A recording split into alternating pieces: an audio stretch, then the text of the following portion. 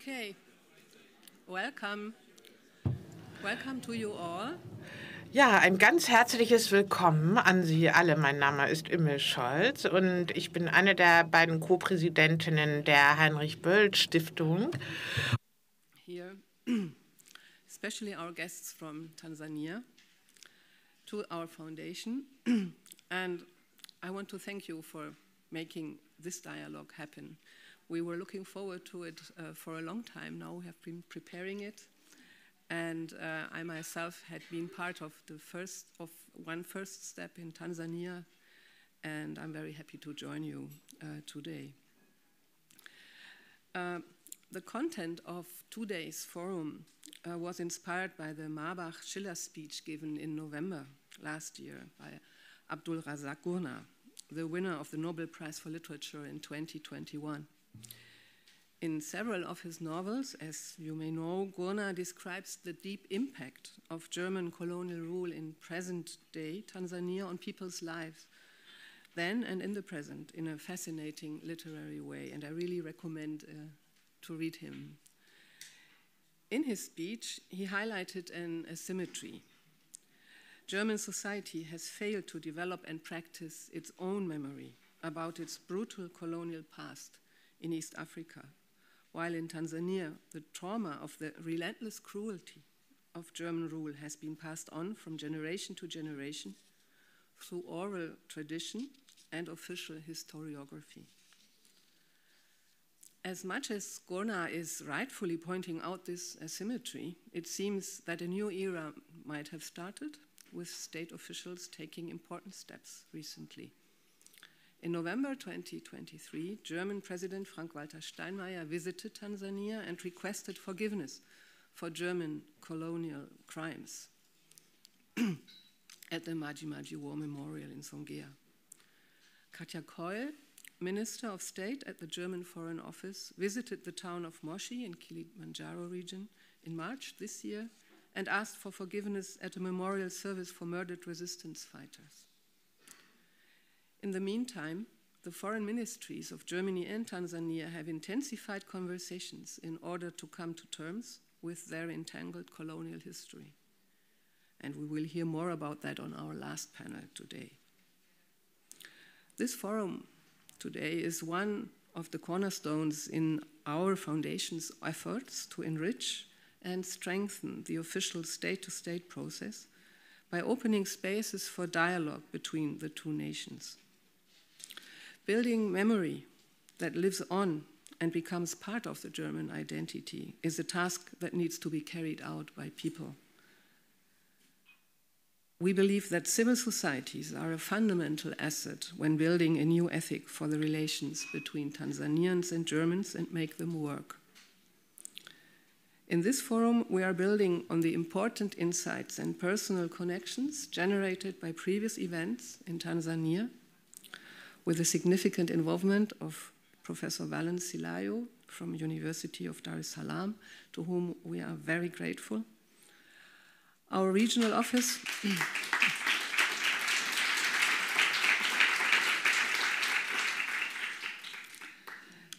so with your support, our regional office in Nairobi supported a roundtable of communities living in the Kilimanjaro region on colonial remembrance work in March 23. In October 23, we held a roundtable in Dar es Salaam, which proved to be highly informative and connecting, and I had the pleasure, as I said, to be part of this roundtable too.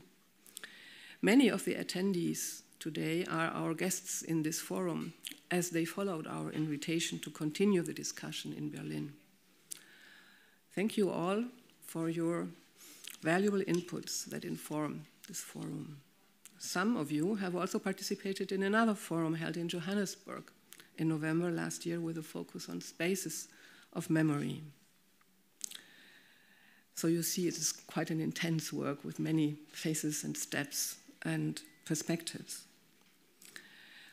Having had the opportunity myself to visit Tanzania and personally hear from experts, activists, artists, scientists, and descendants, it became obvious to me, and I truly felt what Gurnah had mentioned in Marbach. In Tanzania, the memory is alive and the trauma is prevailing.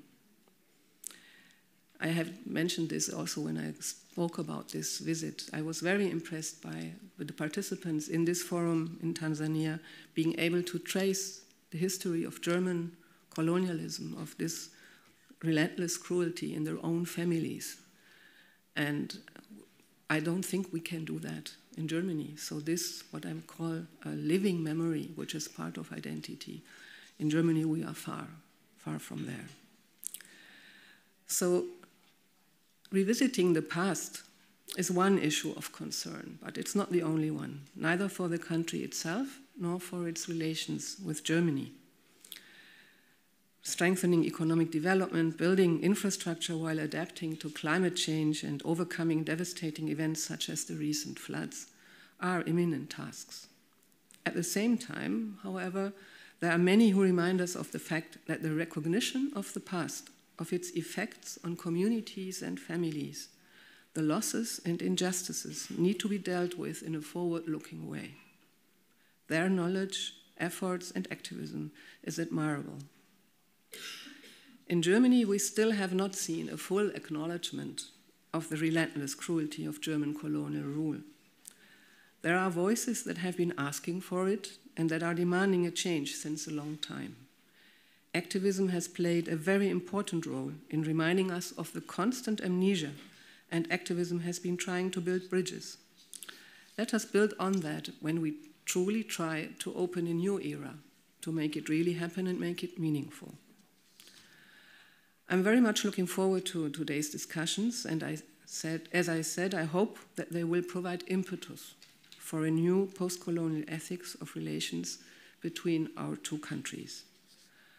I would like to express my gratitude to all of those who have contributed to this endeavor. In particular, I would like to extend my appreciation to our dialogue partners from Tanzania for undertaking the considerable journey to participate in this event. By doing so, you have afforded us the invaluable opportunity to hear your perspectives and reflect on the steps we can take together. And a big thanks also to Thomas Fuß, who inspired the foundation and worked with us on the idea for this forum.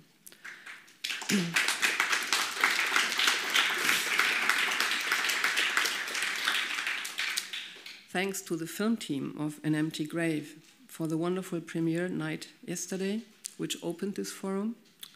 And we wish you a successful start in German cinemas. And I heard that the cinema was full, so this is very auspicious for a good start.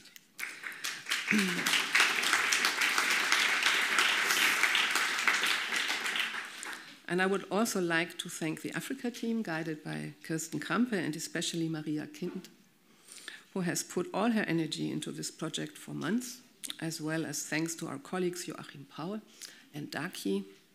Galgalgo, where are you? Don't see you there.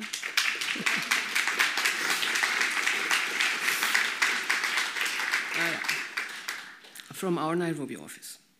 I hope we will experience a truly open and enriching dialogue, and you know, this is in the hands of us all, and I'm looking forward to it. And now, Dr. Valence, I would like to invite you to come to the stage because you are going to take over the first forum. Thank you.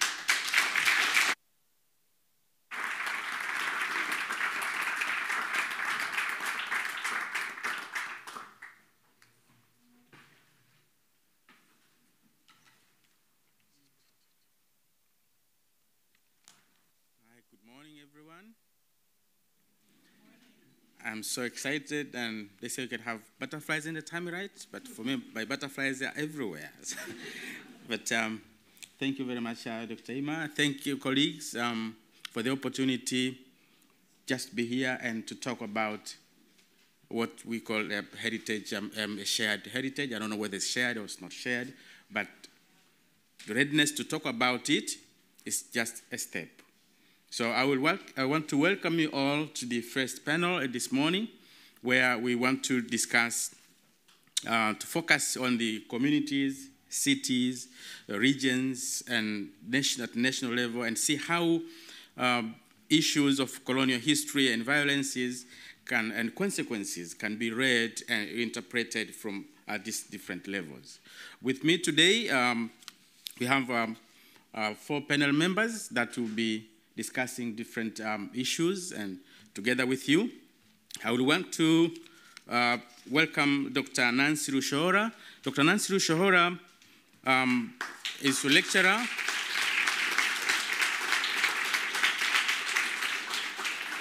He's a lecturer at the University of Dar es Salaam, has researched extensively on the colonial memories, especially the Maji Maji War in the southern part of Tanzania, has published extensively on the topic that we are talking today, and especially the memory. Please, ladies and gentlemen, welcome Dr. Nancy Rushohora.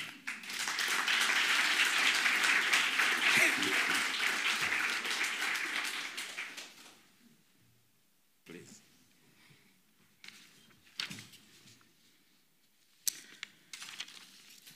Thank you very much. With us again is Bernard Nthahondi. Bernard Nthahondi is a member at the Dar es Salaam Historical, Dar es Salaam Center for Architectural Heritage. It's called DACH. They take care of what we call the colonial heritage in Dar es Salaam. They give people tour and help people to understand the colonial heritage in Dar es Salaam and whether it can be preserved and the beauty about it. Dr. Nthahondi, please take the floor.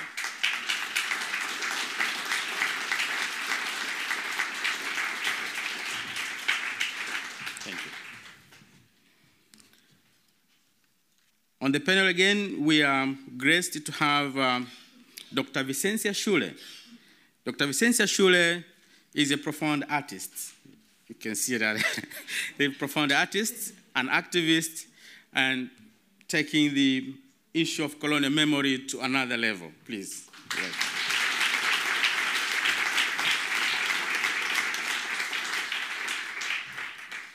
And lastly, we will have a commentator who will comment about the discussion today.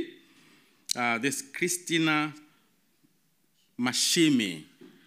Kristina Mashimi is just completed a PhD, right? And has been working into the schools, how do you call it? I mean,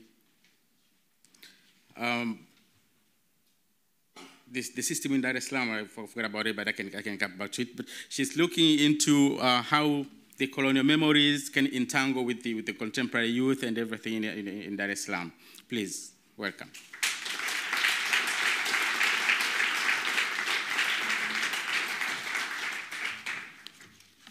Okay, thank you very much.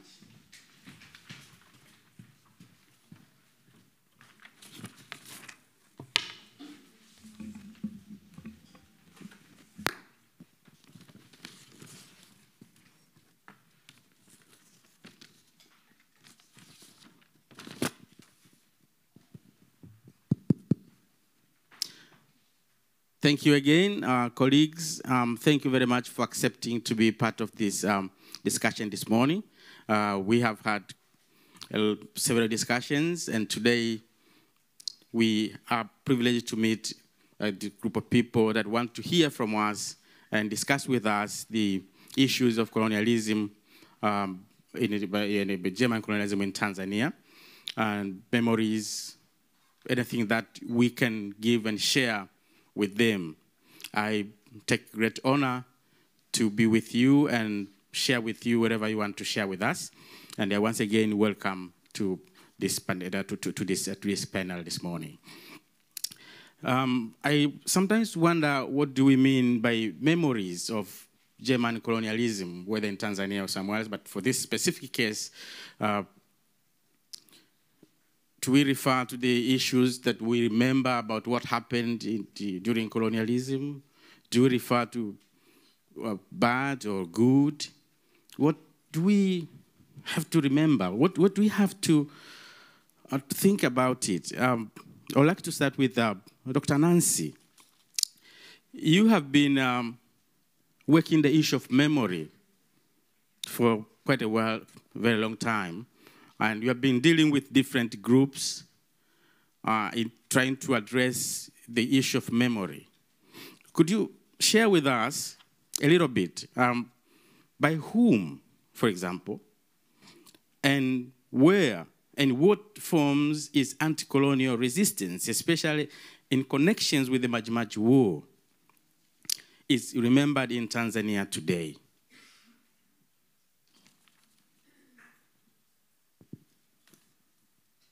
Thank you for the question, and thank you everyone for attending this dialogue today. I'm delighted to be here and to be able to share what I do in Tanzania. It's not often that we get this opportunity, and for some years back, it was a struggle to penetrate into this country and be able to conversate with the other side of the memories that we carry.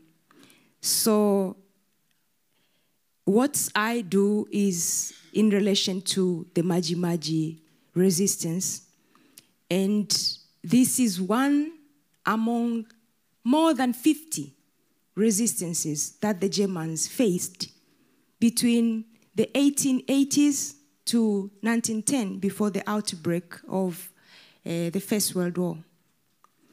And so the Maji Maji was like the climax. It was like the end, one of the last ones that occurred, and the largest one in that case, as it united more than 20 ethnic groups and involved about 7 regions of southern Tanzania. And so the Maji Maji is a traumatic event, and it is remembered not in Tanzania, but even beyond Tanzania. It is actually used as a case study for many centers for African studies all over the world. But when we bring it home, when we take this home and bring it closely to the people who participated, who their forefathers participated in the war, the memories of colonial resistances are still live and traumatic, as it has already been elaborated. And this is brought out into the monuments, the memorial monuments that are built, but also that are still standing. And here I mean spaces like prisons, bombers, police. All these bring out traumatic memories because they are regarded as the final resting places of the people who were arrested during colonialism. And to that, commemorations are conducted. For now, we have commemorations in 2 spaces. We have a commemoration in Songea, and we also have a commemoration in Nandete, where the war started, because the war started on a cotton plantation. And so there is also a commemoration ceremony. And the commemoration ceremony is, for the lack of a better terminology, because it is not really a commemoration. Because when you say a commemoration, it has an aspect of celebrating. To them, especially because of the absence of the human remains, this is a mourning ceremony. It is like a repeat of a burial, because the mourning is still ongoing. It has never been put to rest. So these are commemorations, but for the lack of a better terminology to name them. And the memories of the Maji Maji resistances are of different levels. There are those memories that are close to families. There are memories that are involving a small group, but there are also national memory. Now, we see that a lot of distortion happens at the national state, because these have a tendency of appropriation of the past, taking what they want and leaving behind what they don't want. It is at this level that forgetting happens, and this is not accidental forgetting, but intentional forgetting. It is at this level that we see spaces for women and other minors in the participation of the resistances are only left in the hands of families. And here we refer to someone like Mkomanile, who had the same status as Chief or Sub-Chief Songea Mbano. But her memories are not that much known, even within the Tanzania context. There is also an error that has crept in because of this forgetting. So, for instance, as the case of Songea, whose remains have not been found, Mkomanile's remains are also not known where they are. But her name is inscribed on the mass grave as amongst those who were executed in the summary executions of the Ngoni in 1906. So all these are parts of the national history, and it is at this level where all this distortion occurs.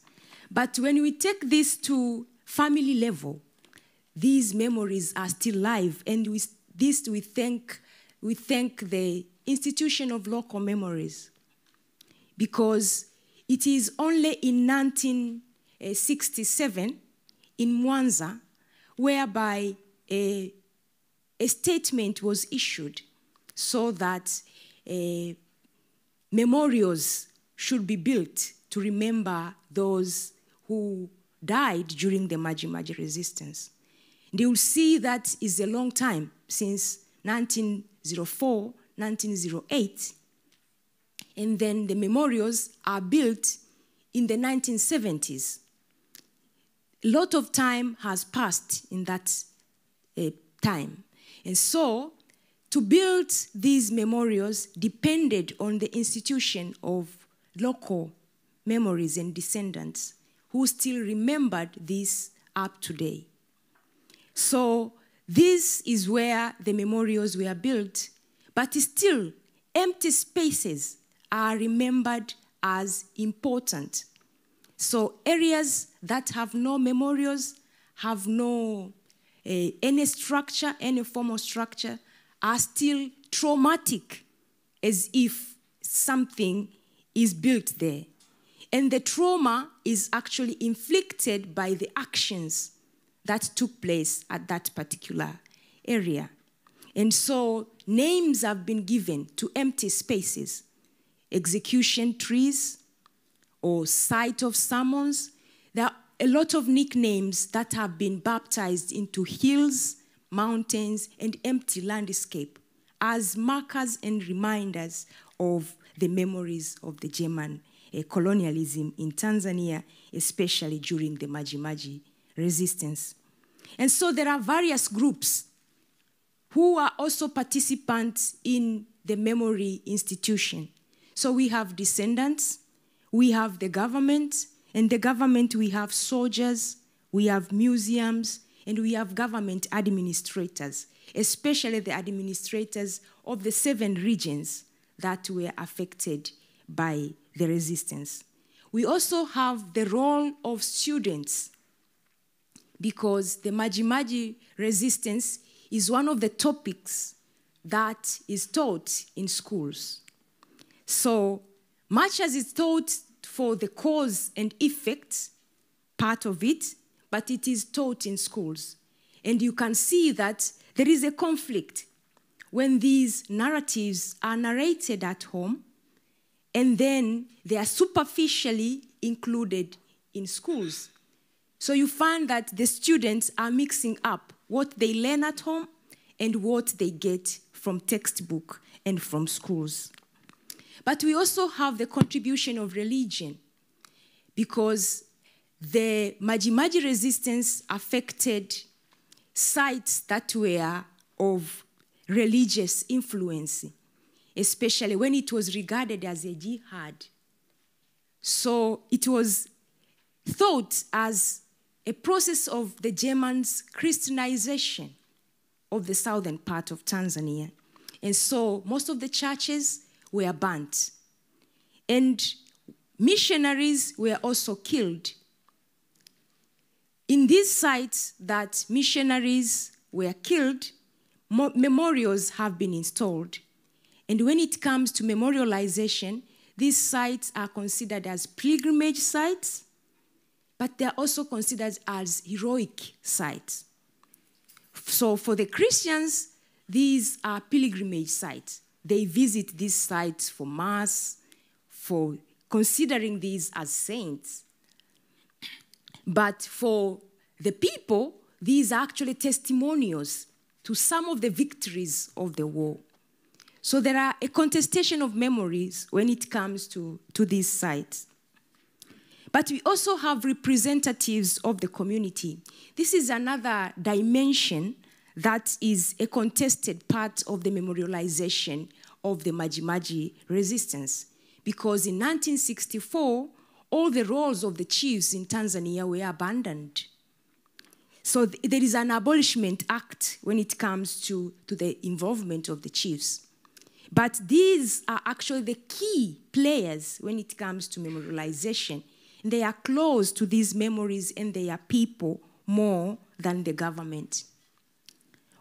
Occasionally, the German embassy in Tanzania also take part in these commemorations.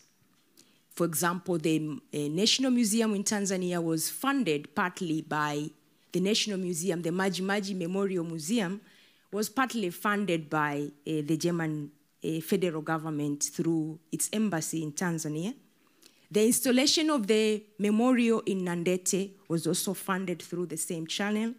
So occasionally, they take part in commemorations of the Maji-Maji resistance. Now this, they are not obliged to, but they participate in it when they feel like doing it. And it is from that part that they receive actually demands from the community. And these demands are about restitution, but also demand for reparation. What they do with that information, I think it is something that we need to talk about. Thank you, Dr. Nancy, for a very insightful. A quick follow-up question, though. You mentioned different agents in the memorization and commemoration within the context of colonialism. Will you tell us what is the relationship between the official or state narratives vis-a-vis the colonial memories of communities and descendants in Tanzania? Just a quick one. Yes, so the official narrative is what is represented as the Maji-Maji resistance was a struggle for independence.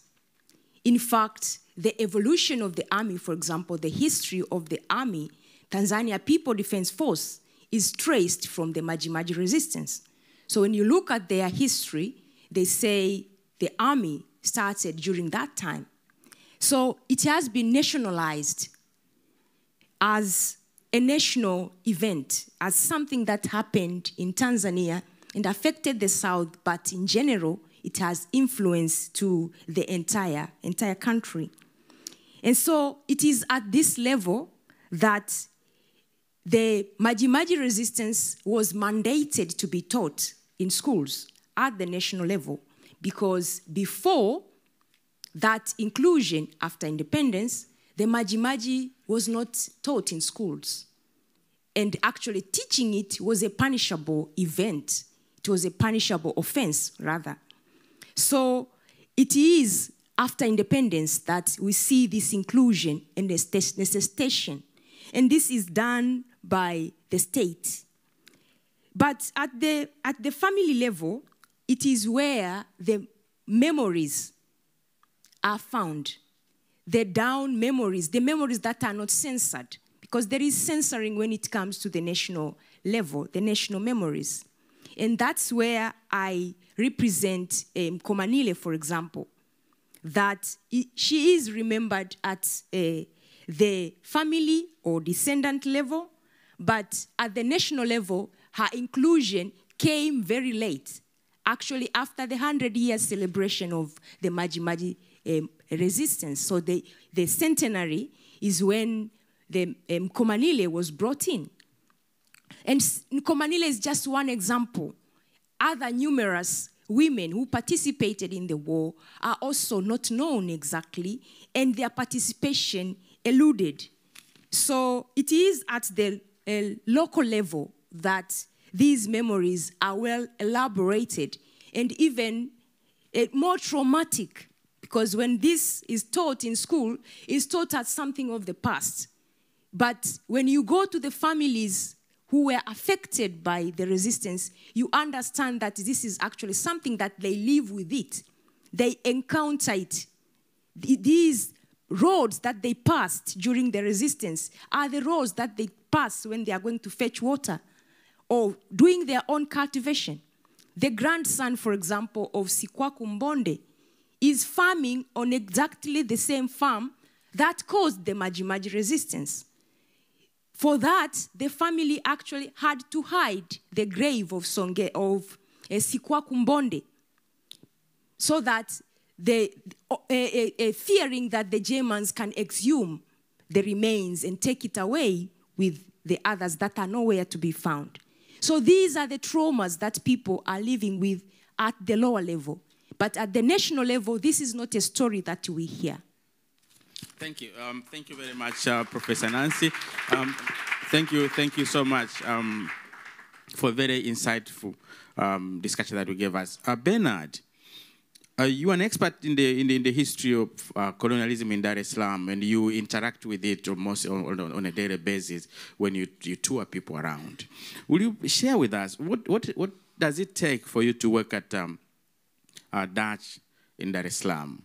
What cooperations is there with German organizations? Well, I mean, one of the frequent questions that we get asked almost every day is like, why do you guys remember the German colonial period rather than any other colonial time? And I think something that most of us don't know, to better understand this, I think it's better to somehow learn a little bit about the history of Tanzania and maybe a little bit of East Africa. The coast of East Africa have been in different civilization. I mean, we have been in contact with different people from all over the world, I would say. From around 2nd century before Christ all the way to 4th century. This period we refer as a Greco-Roman period or Greek and Roman period. And we have a lot of archaeological evidences, including the recent one, Vespasian coins that have been found in Dar es Salaam like a year and a half ago. Then we have the so-called Indian and Chinese period, starting from 4th century all the way to 8th century. We also have a bunch of archaeological evidences, including ceramic bowls and archaeological beads. And then from around 8th century, we have the so-called the Arab and Persian period until around 12th to 15th century. And in 15th century, that's when the Portuguese trying to find a route to India. I'm just trying to summarize everything. And then after the Portuguese, from around until, I would say, 1620s until around 1699, when the Sultan of Oman started supporting Arabs and Persians to fight against the Portuguese. So the Sultan of Oman occupied the East African coast from 1699 until around early 1860s. So around 1860s, Sultan by that time moved from Zanzibar to Dar es Salaam and established the city of Dar es Salaam. So in this context, I'll give most of my examples based on Dar es Salaam, but I would give so many examples in different other places at the coast of Dar es Salaam. And they established the city of Dar es Salaam. And unfortunately, he died around 1870s.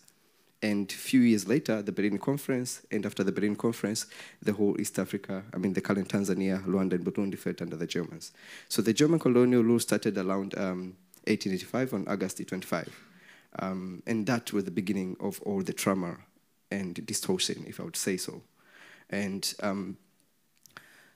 why do I say so? Just because every day when you go to the streets, I'll give Dar es Salaam again as examples.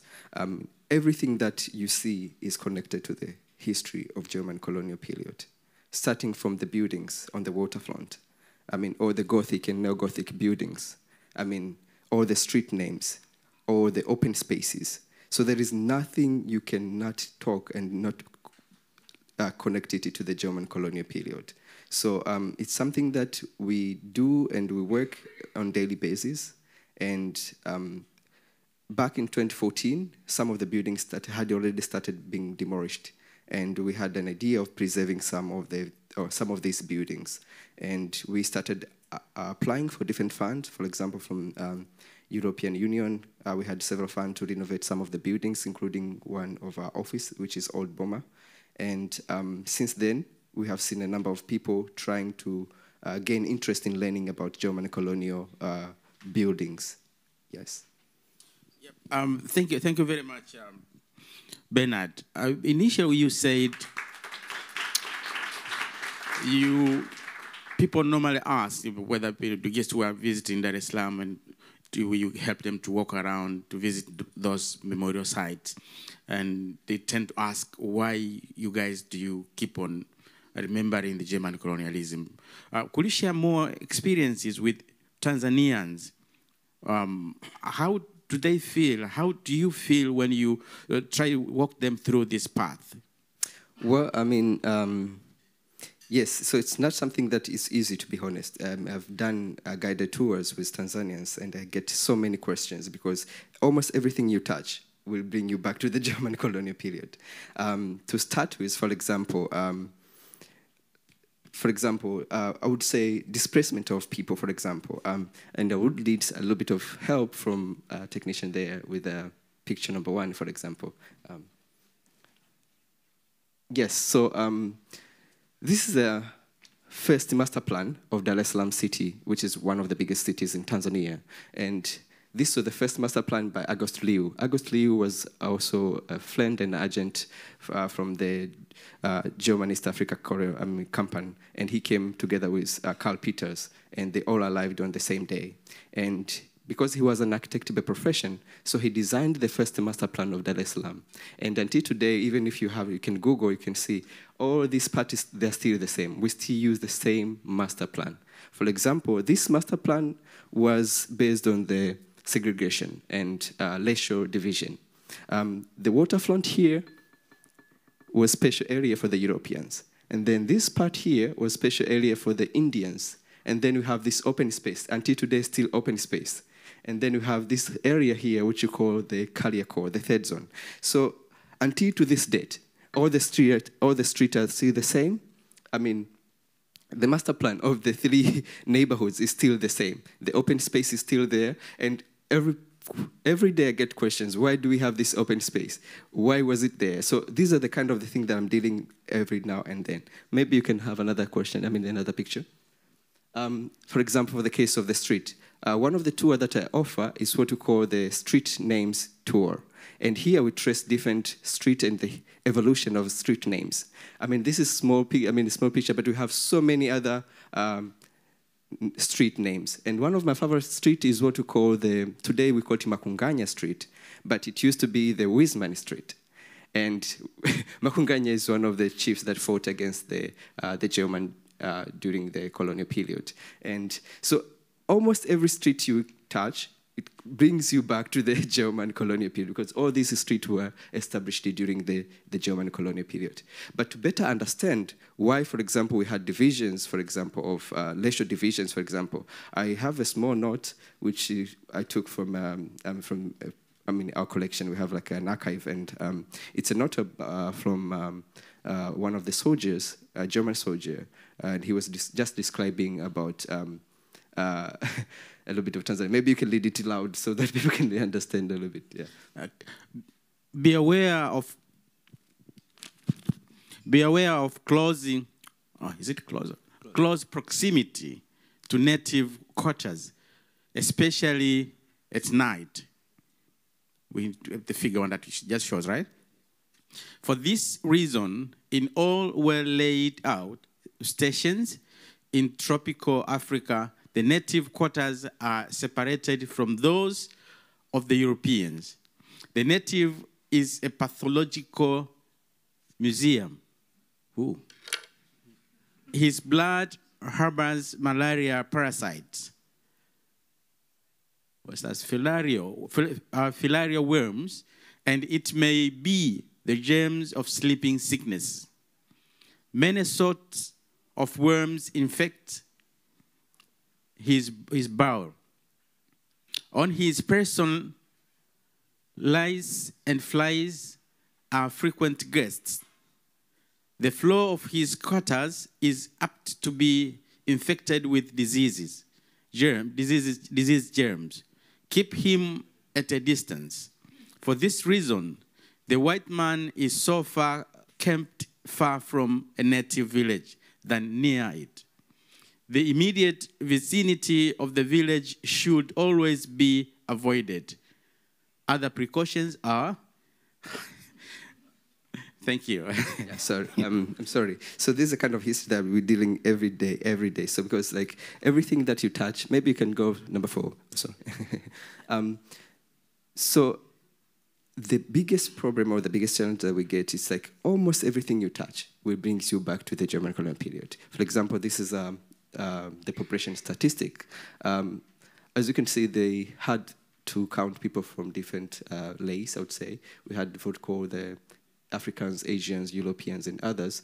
But at the same time, we stopped this in 1960s after we got independence. The first presidents used to say that we don't have different race, we have one race, and that's human race. And that's why we stopped this. But I mean, maybe you can go another picture from, yeah. I want to tell you this because when you look at the number of Europeans, you can tell that it was a very small number, but majority of them were men. So when it comes, for example, to the case of buildings, like everything you touch have history to tell. For example, this building, this is what we call the Dar es Salaam Club or the Deutsche Club. I mean, this was built as a home in 1903 by another German architect who was known as Freie. And the colonial government bought it and turned it into a nightclub for high-lengthy officers. Next to it, there was, I mean, there is a lot of pictures, but I mean, I can show you some. So there was a casino next to it. There was also another nightclub for low-length officers. And these are the buildings that are still standing on the waterfront today, Dar es Salaam. So every day when we walk there, this is history that you have to tell people. And we had a huge discussion back in 1961. The first president wanted to demolish all the German colonial buildings. Why? It was just because of the history behind these buildings. For example, this building, it's actually believed that female Africans were taken outside naked as strippers every day night, just as a refreshment for the European soldiers who were going to these nightclubs. So this is a kind of the history that you can take. But maybe the next picture. Thank you. Think we'll come back to that for next time. Thank you so much, Bernard, for a very insightful discussions and a lot of things to discuss and think about it. Dr. Vicensia Shule, you have heard Dr. Nancy and Bernard elaborating all these memorials and memories in Tanzania. And you're an artist, a good one, so to speak. Yeah, a feminist too. And I saw when Bernard was mentioning about they are all men, I saw you nagging a little bit. Could you share with us how is German colonialism remembered and dealt artistically in Tanzania? Thank you so much, Valence. We have to take into consideration that the German colonial stories are full of violence, cruelty, and all other negative things which happened during that time, particularly the execution. So normally as artists who are coming from those communities, we are raised up to understand the brutality of the German colonial stories.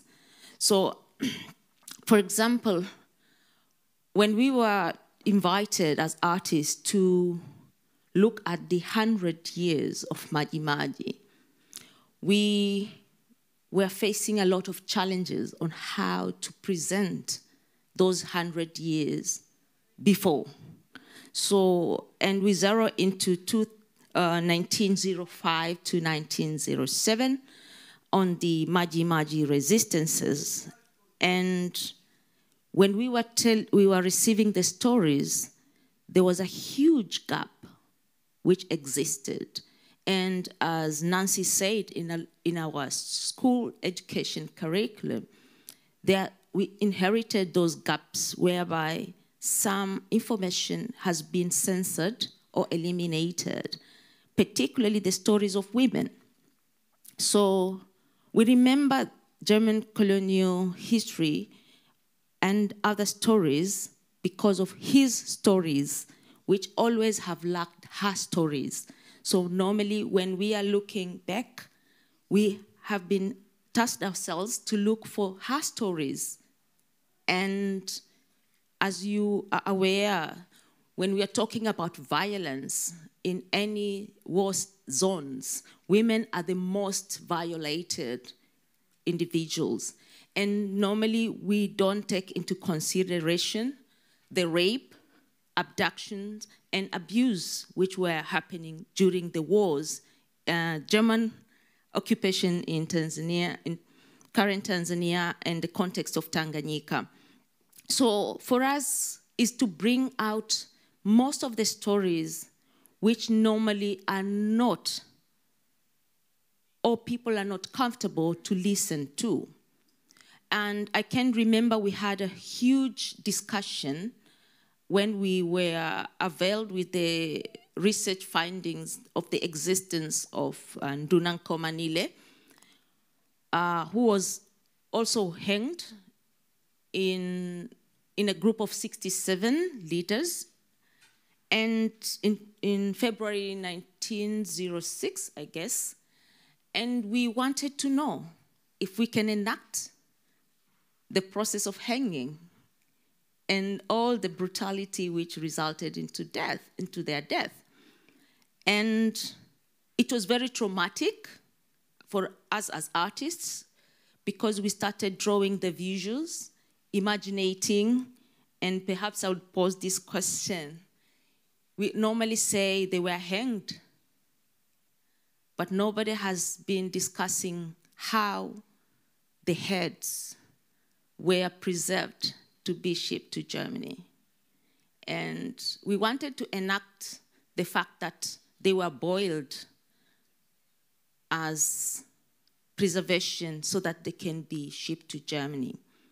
And when we reached that stage that people had the capacity to boil human beings' heads is when we normally censor ourselves, because it also affects us as artists, because we are going on the performance with the trauma as well. So, and this is important to understand that the brutality was beyond what we are reading in literatures. And because we are trained from the colonial perspective, we are also trained not to accept, not to remember, not to talk about in details. And this is what we have also inherited. As Ben was saying, we are inheriting a lot from the German colonial rule, which is also affecting us as artists in the current situation we are operating. We have some laws and regulations which are censoring us, for example, from showing the brutality, like rape, explaining the all these things which happened, they will be censored. So we are going through the process of fighting every day to change the colonial rules and regulations we have in the art sector. So our process of remembering the German colonial history is what we are living today in our communities. Thank you.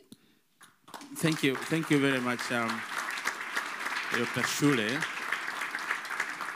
Perhaps a quick question of follow-up again now on the question of trauma. You mentioned briefly as an artist and as your group, when you try to reenact what happened, sometimes you are felt with, you go into the stage with the trauma and everything. Could you paint a picture to the people the communities and Tanzanians and your followers in the artists? Do you think they follow the same trauma? Do you think they can read the same trauma through the work that you are doing? Yes, to a larger extent, yes. And what we are facing is the audience trying to question whether it really happened, because it is extreme violence, it is extreme torture, and it's easy to write it than to act it.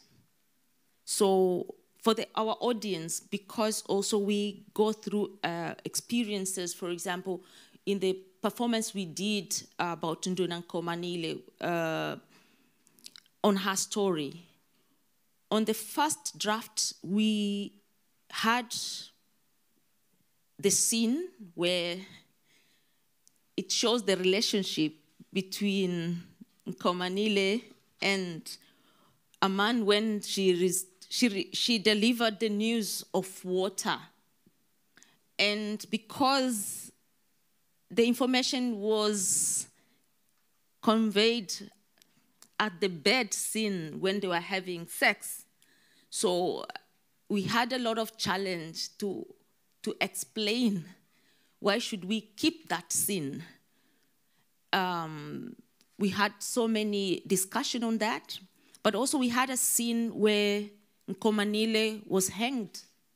We had to also to just cut it because it seems to the audience which we had shown the pre-shows, it become very traumatic. So sometimes we have to also adjust to our audience so that we can be able to deliver our message in a simple and not traumatic way. Thank you. Thank you. Thank you very much. Dr. Nancy, let me get back to you. We talked about different actors that are involved in the memorization and commemoration of colonialism in Tanzania. What role do you think the involvement of African actors in colonial operations, such as Askaris participation of indigenous communities in German military actions, play in Tanzania today, in all Tanzania memories? I have a clip, I think, okay. to show some of the players. Those are the current players, and partly they try to imitate the roles that were played before.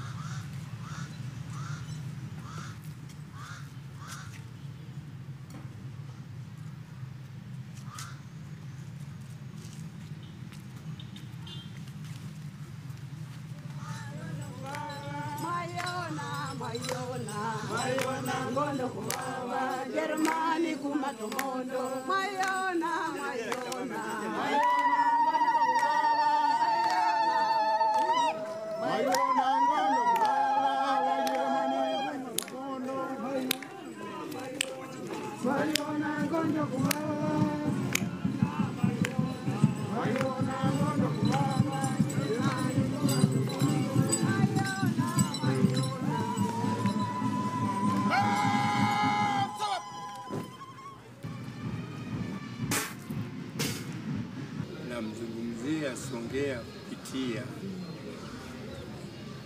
ujemedali aliyoufanya.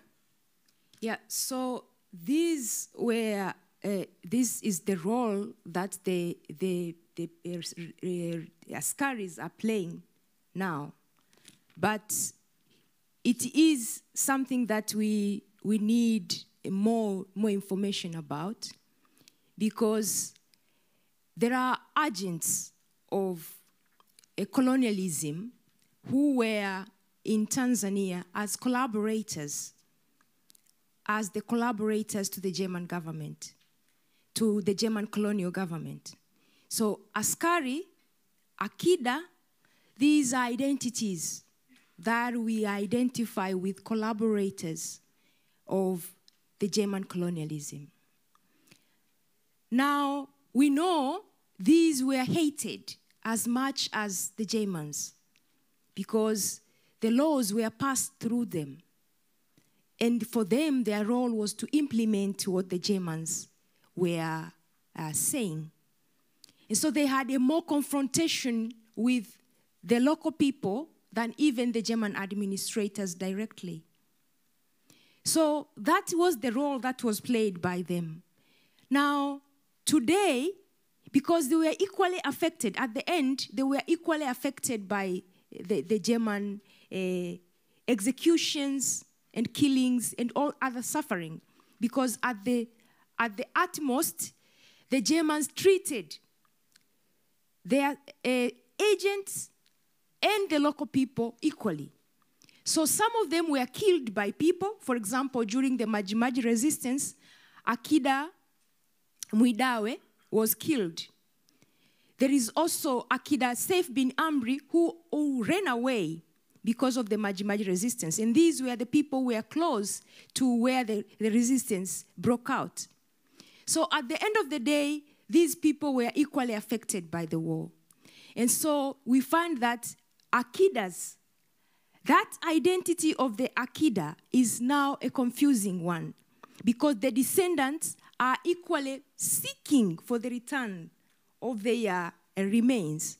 They are equally seeking for justice. So when it comes to the memories of the descendants or the memories of the victims of the German colonialism, at this time we are not putting any hierarchies of saying these were the direct victim and these were not the direct victims. So there is also need for information, for more information about these agentive roles, especially when it comes to the title, for example, of the Akida.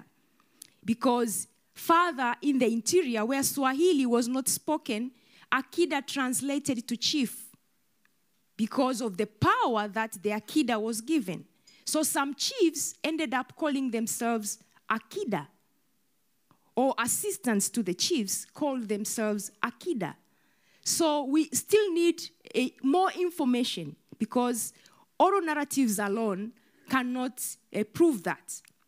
So we still need more information to elaborate different roles that the Askaris and the Akida in that matter played in the process of colonization, and so the memories of them. Thank you. You also referred to demands from different groups, and now we are talking about memories.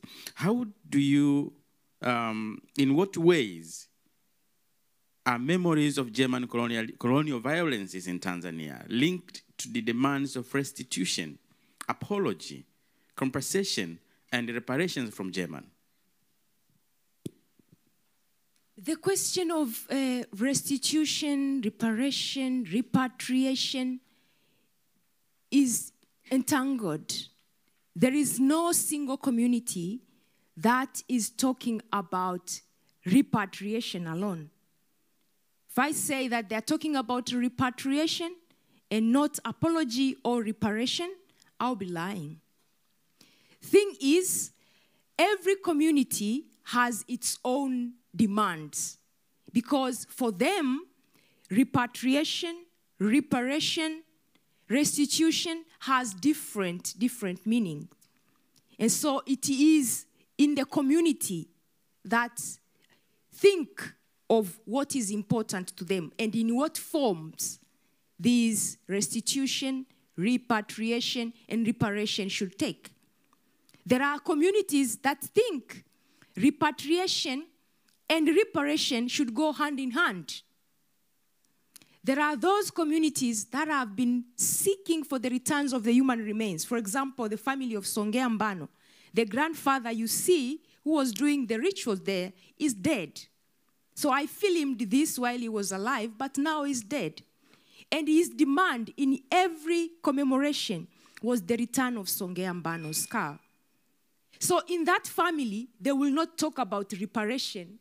They will talk about repatriation, because for them it is an urgent need. But this cannot be summed out as the rest, because 67 is actually a minor number. The people who were buried there were buried in three different dates. And we assume that the people who were buried there were more than 100.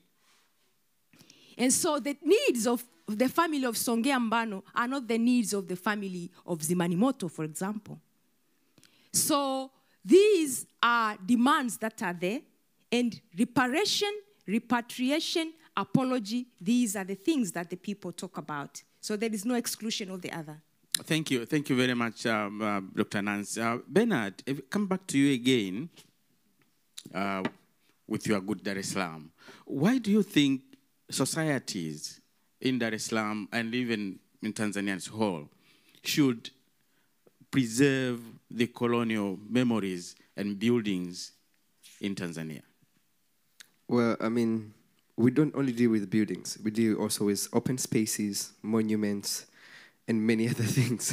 But yeah, I mean, one of the questions that came when we were establishing Dutch as an organization to deal with colonial architectural heritage was, why do we do this? But then we were like, okay, when you look around, most of our things to prove about the colonial period are not there anymore. And the buildings are probably the only main thing that can prove about the German colonial building and administration. So for us, there is no way we can face the future without knowing the past. And how do we know the past if we don't have the evidence of the past? We have buildings, and that's when we took the role of preserving, renovation, and conserve all these buildings. Yeah. Thank you very much. Dr. Shule, what would you like to see from the German actors about future cooperation in coming to terms with the intertwining German-Tanzanian history?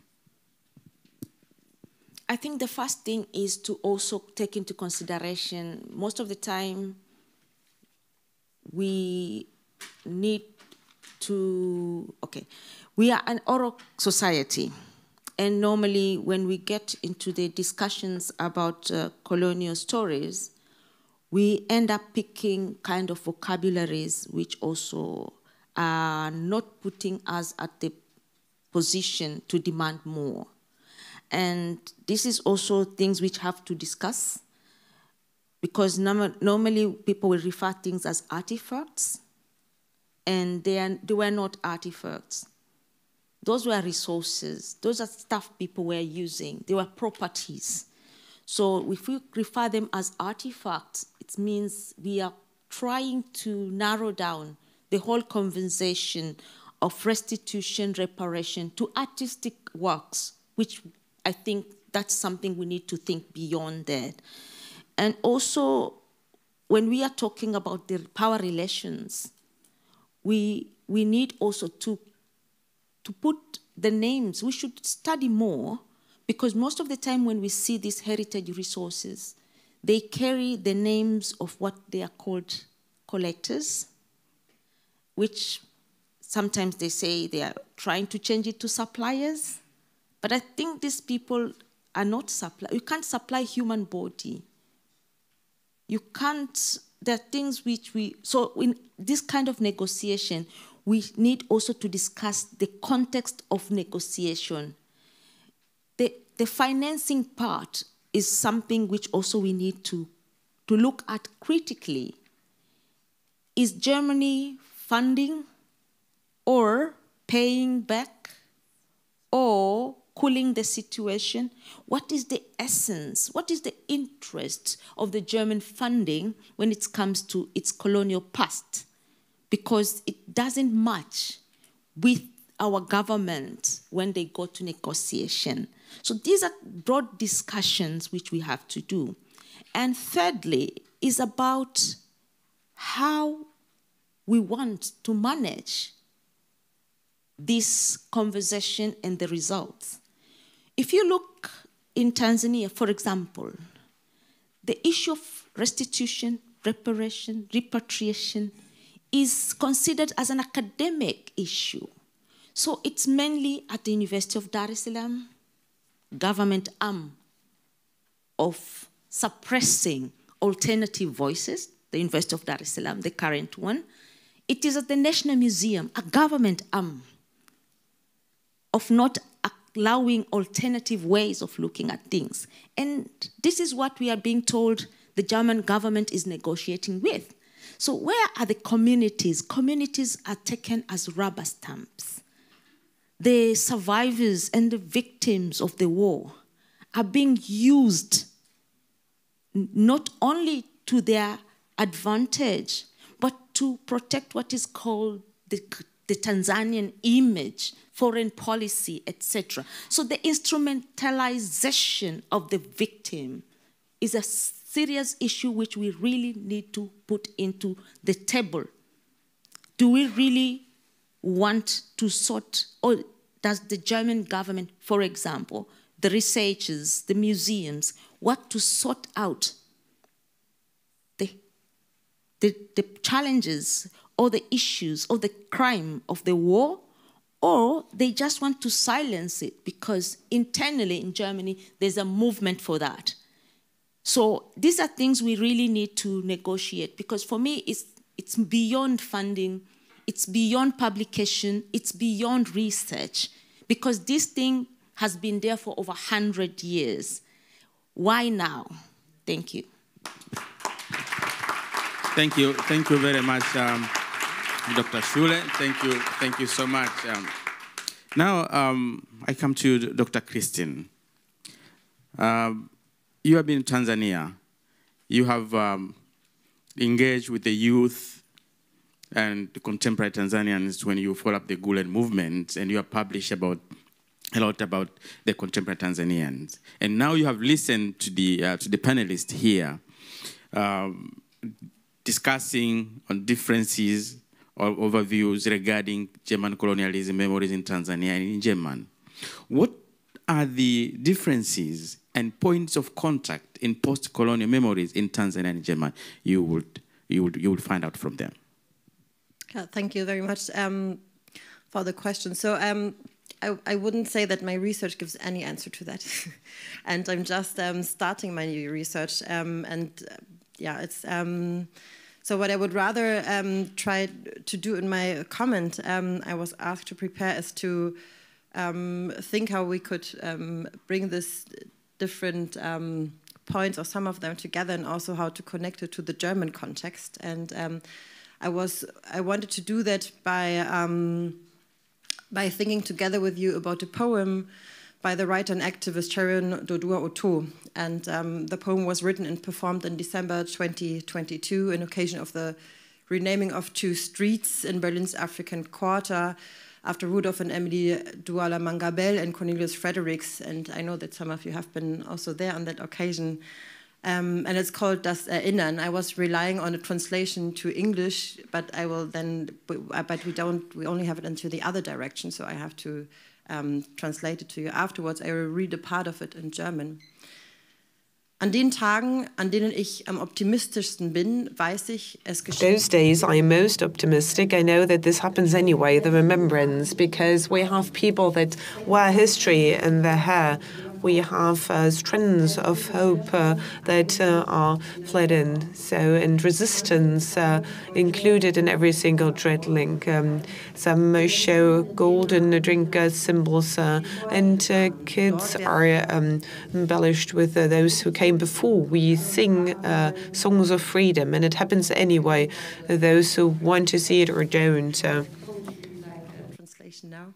On those days on which I am most optimistic, I know it happens anyway, remembering. Because they are people who carry the histories in their hair. Hope braided into each cornrow. Daily resistance entangled in each dreadlock. Some show golden and Dikra symbols on their ear or around their neck. Here, there are kids given names from those who came before them. There songs of freedom are sung. It happens anyway, whether the others want to realize it or not.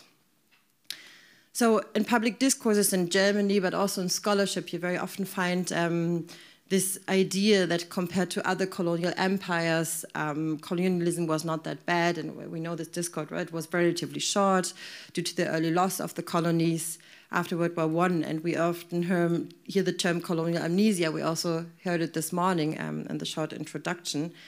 So the active act also of forgetting the colonial past, may it due to the absence of diasporic presence of formerly colonized people, or what has also often been given as a reason is the dominant role of the National Socialism and the Holocaust. So in her poem, Otto says, remembering happens anyway.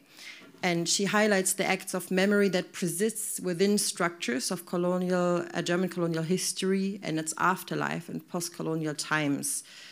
What I think is interesting, because also we talked about the different, the question of power, like within the question of memory, is that she really takes a stance against the singular dominant understanding of German cultural memory, and she contrasts the lowercase das Erinnern, written with a small e, with the uppercase Erinnern. So uppercase Erinnern refers to how the narratives of German colonialism is shaped by the lack of an apology for colonial violence, by racisms that are part of everyday language, and euphemisms like explorers or protectorates that continue to disguise the violence of colonialism. And it refers how all of this is actually embodied also in a certain cultural canon and certain traditions that rewrite das Erinnern with a big E. And lowercase Erinnern, which is also the part that I read to you, refers to the hard task of intervening in these narratives. And I know we have some here in the audience that are doing this hard task of intervening. It is embodied. It happens anyway, whether you want it or not. That's what she repeats throughout her poem. So Otto talks of memory as being carried by people in their histories, in their hair, on their skin. So she really highlights also the role of Black and people of color in this process of memory, and points to the plural acts of memory that persist in spite of hegemonic narratives, which hold on to the idea that German colonialism was limited and of its memory memory haven't been forgotten. So what is also important, she performed this poem on this occasion of the renaming of streets. So it was instead of a speech.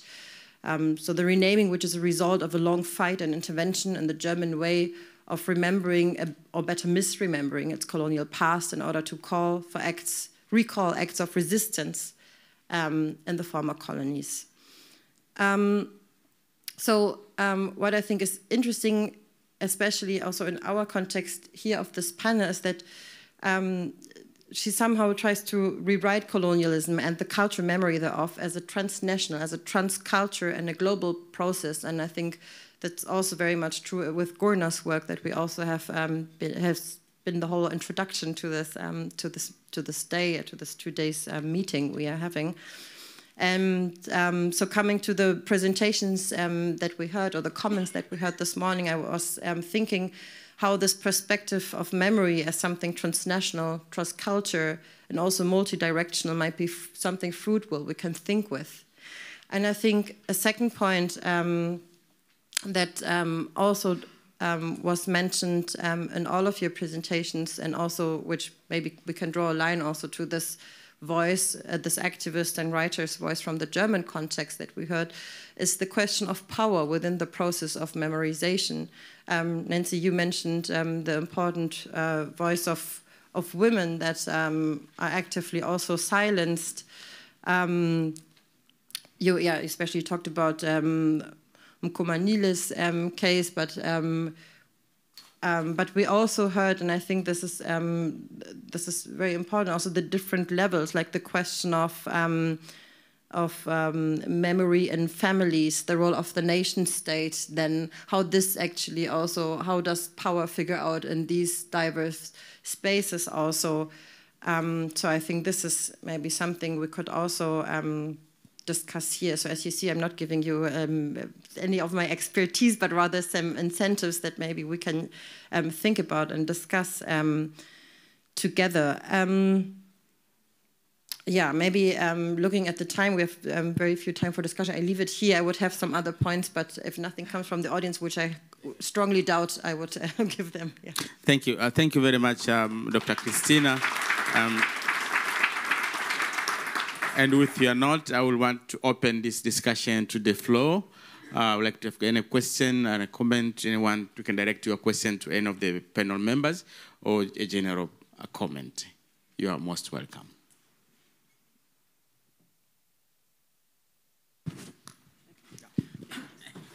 I may have one. I mean, actually, I liked very strongly the last reflections, also on power relations, etc. But my question rather goes probably to both Vicensia, Shule, and Nancy Rushohora on more the artistic side of things. I'm just wondering, probably many people here know a rather commercial film, not the documentary that we saw yesterday on the Namibian side of things.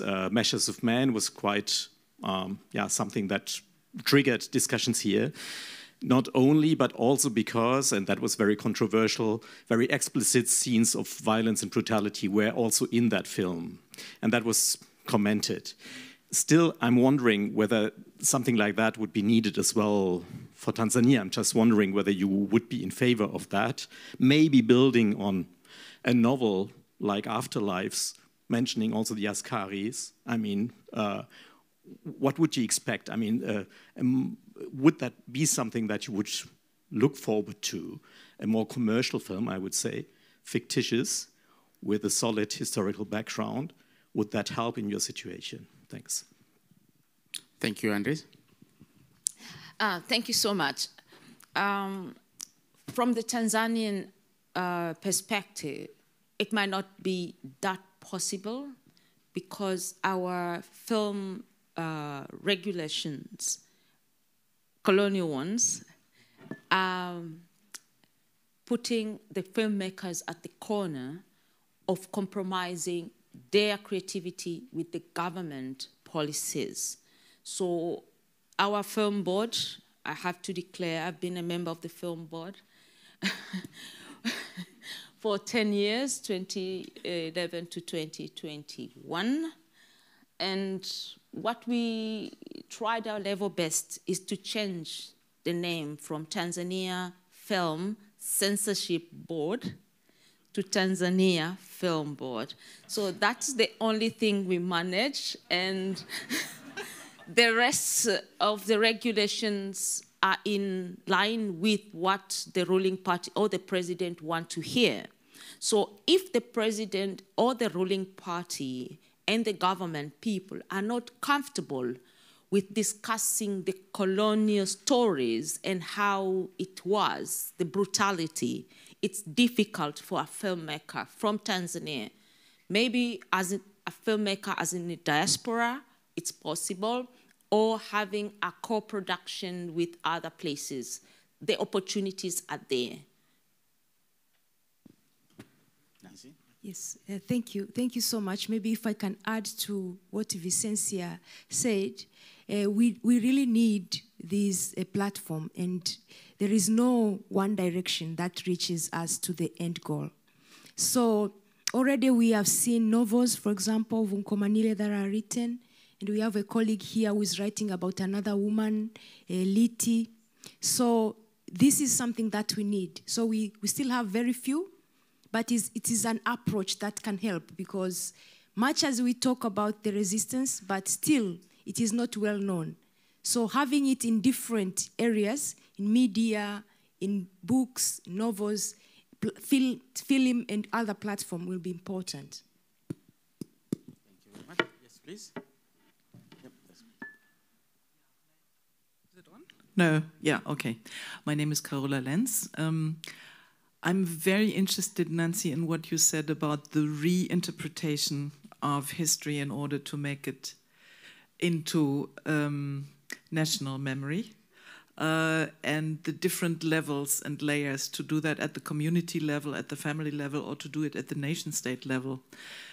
And I was intrigued by what you said about sort of redefining colonial collaborators into victims. Is it necessary to keep national unity by redefining history into a history of victimhood and resistance? I think that's not only a problem in Namibia, in Namibia it's a similar problem. How do you go about incorporating those who collaborated with the South African army into the national community, into the nation state?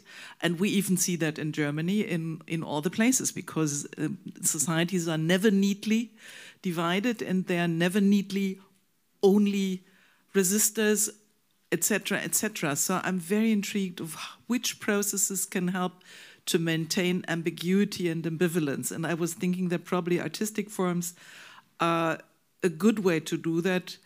Rituals are more complicated, monuments have to be more unambiguous. So I'm curious on further thoughts of you on that issue of how to render a complex, contradictory history of collaboration, etc. And I mean, even at the time of Maji-Maji, nobody was thinking of building a nation state. So even of reinterpreting that as a precursor to the modern nation is already quite interesting. What are the ways to deal with these? Thank you. Oh, sorry. You want to respond? Yes, please. Thank you so much for highlighting on that. It is something that actually I agree with, that the homogeneity of it, making it uniform, I agree with it, and I agree with it because of the motives that caused that disparity, that differentiation. Because there are some chiefs who were coerced into collaboration. There are Jumbes who were actually double agents. So at one side, they are with the community, and at another side, they are actually the tax collectors.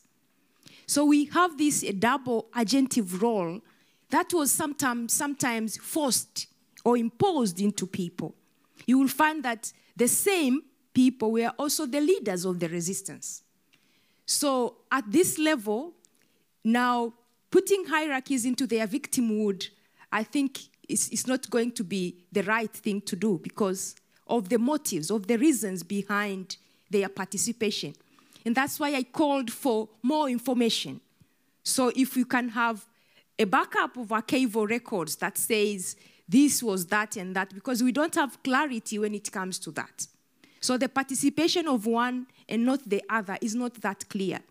The community will mention someone who was the leader of the Maji-Maji resistance, at the same time in the German record as the main tax collector, as the Jumbe, as an Akida.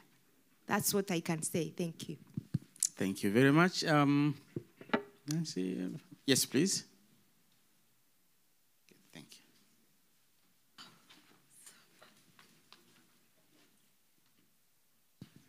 Yeah, thank you very much. My name is Daniel Morat. I'm with the German Historical Museum.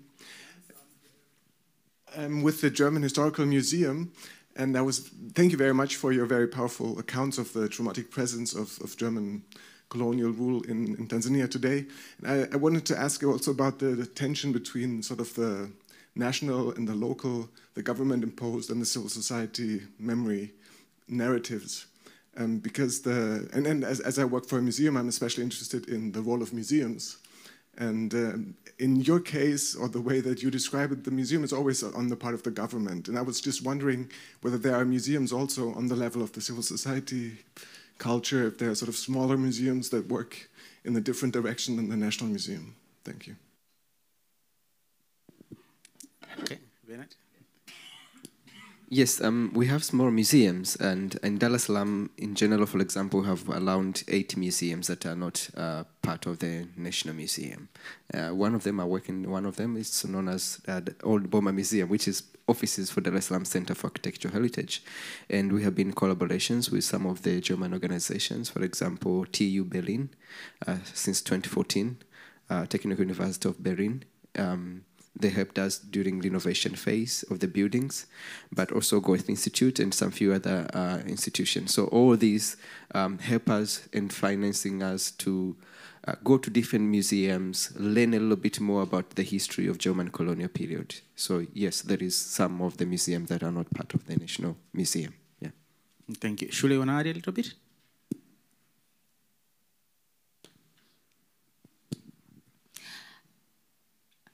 I think the issue here is the independence on what you can do with when it comes to issues of reparation and restitution. The freedom, I feel the freedom museums are having here in Germany to engage not in collaboration with government, maybe museum to museums. It need to be nurtured in Tanzania to have that legal capacity to get in kind of those negotiation of lending heritage resources and that level. So I think that is an area to nurture, because normally when it comes to discussions, many museums have not that capacity many German museums will have. It will be in the area of training, skills development, knowledge, dispensation, but it doesn't really get to the point where other countries' museums in Africa are having, that we can have a bilateral museum agreement to have this kind of property, heritage properties lended for a certain time.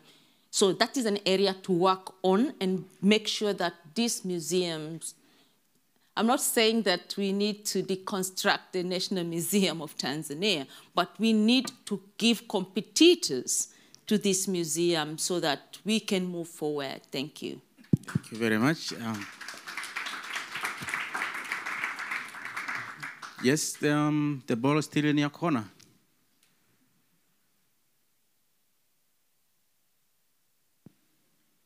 Thank you. Yes, please, this. Okay.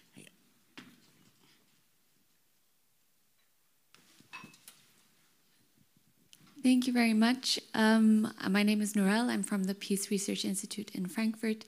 And my question is for Dr. Mashimi. I was wondering if you could share a little bit about your research about how young people in Dar es Salaam are dealing with the colonial history and what kind of memories you've come across and experiences you've come across in your research. Thank you very much. I have to say it was framed a little bit differently. I didn't research on the colonial memory of youth, but I did a lot of research in schools. So I did research mostly in Turkish schools, which are like more elite schools, and in Dar es Salaam, so in a very urban area. And I participated in civics classes for more than a year. So this is maybe my field of expertise. And I think I cannot add anything more than what you actually said. I think we talked earlier about, and you talked about the dominance of men in these stories of colonialism. I think this is something that might be something to follow up also in the civic books that you get in these kind of classes. So there's maybe something, but I didn't really do research how the students talk among them about this, or how this would contrast to what is being told in their families. I find this only also very interesting. So very sorry, I cannot give you a better answer. Thank you very much. Last question, please. Okay, thank you very much. Maybe come back to my panelists. 1 minute, Dr. Nancy, what will you share with us in terms of colonial memories in Tanzania? Just a minute.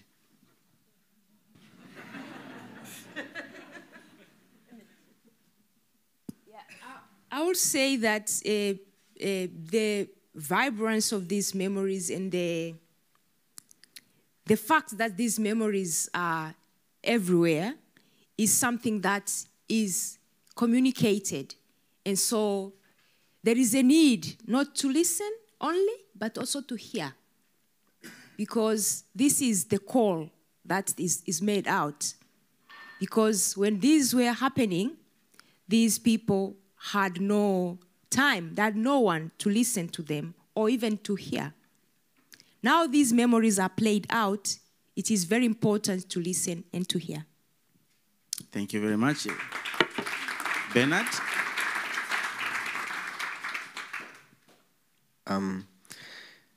What I would have to say is trauma is alive, and you can sense it every day. The moment you start tracing one thing, you open up the other thing. And for us, there's no way you can face the future without knowing the past.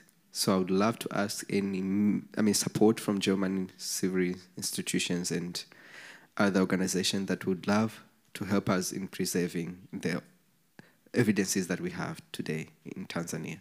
Thank you very much. Shule?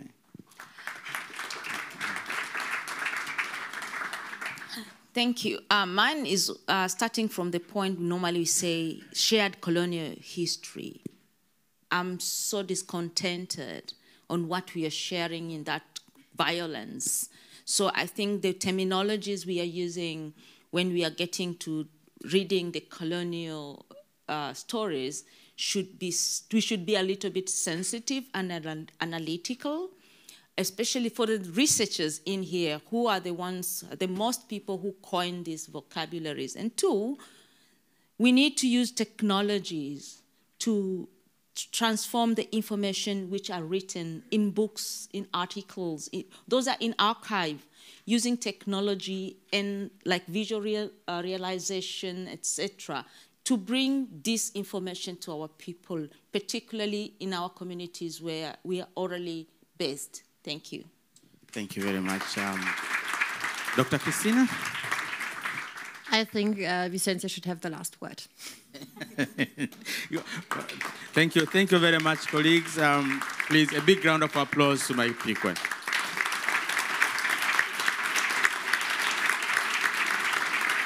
Thank you.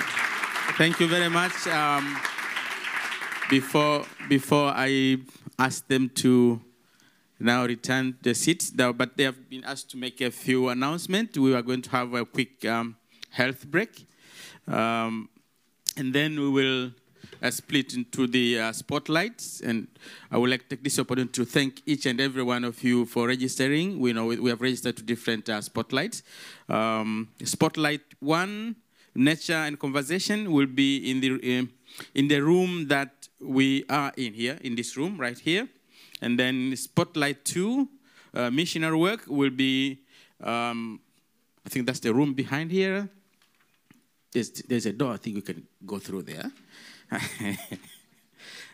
Spotlight 3 will be in Clean Soul. I think just behind after the health table will be there. And we know that each one of you may have registered in one of the spotlights, but I'm told this is free. You can switch the way you want. If you come to the missionary and say, okay, I don't like missionary, then the nature people will be there. And then you walk there. Then you go to Spotlight 3. And you can come back to missionary work again. So please, once again, I really thank you very much. And I adjourn the table. Thank you.